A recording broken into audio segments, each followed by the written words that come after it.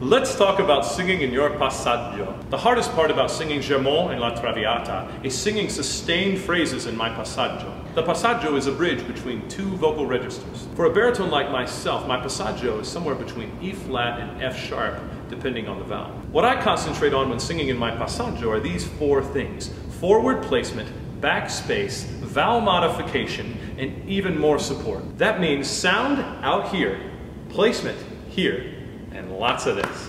The hardest part is combining all these things at the same time. If you don't, you run the risk of sounding strained or even cracking. Now for my super secret trick, I use less diction. Let me show you how.